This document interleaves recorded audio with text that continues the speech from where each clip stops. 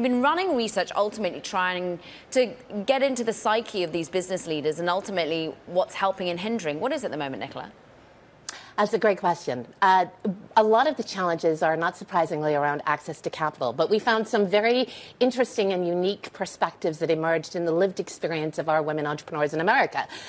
Things that are not always well talked about, such as the importance of paying oneself. You know, we have a large amount of disparities with our women entrepreneurs, including rating higher than average in the U.S. around food insecurity and the worry of being able to make it to cash flow break even, which right now is taking about 8 years for our women entrepreneurs.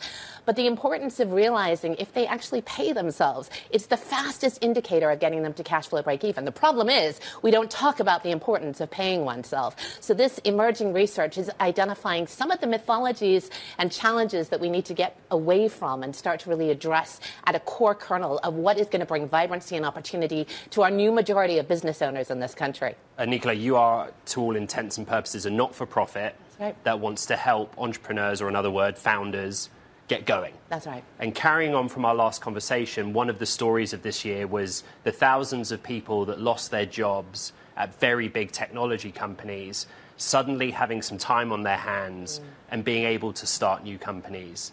Is that reflected in what you see day to day? Yes, actually, it's really interesting. Some of the things that we didn't expect to see was the idea that it takes a little bit of age to find opportunity when it comes to entrepreneurship. You mean being literally older? Quite literally older. More experienced. Exactly. There's a reverse correlation right now of if our business owners are between 40 to 49, they have the highest chances of success in this country, which is really interesting when we think about the typical environment of thinking, oh, you got to be 18, straight out of college, no problems, no challenges to think of, no worries in the world. But it's actually quite the opposite. Our most successful business owners are our ones that have typically 10 to 20 years of work experience behind them. And I think that's really exciting when we imagine what's possible by looking at a new appreciation of intellectual currency that's being missed in this country right now.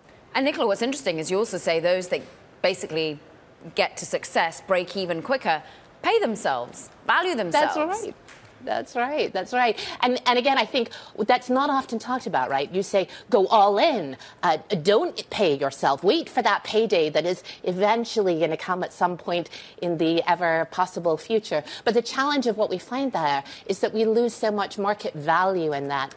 And it actually impedes the ability for our business owners, especially our women business owners, to be successful. You know, this is the culmination of 2 years of work that was funded by Wells Fargo Foundation.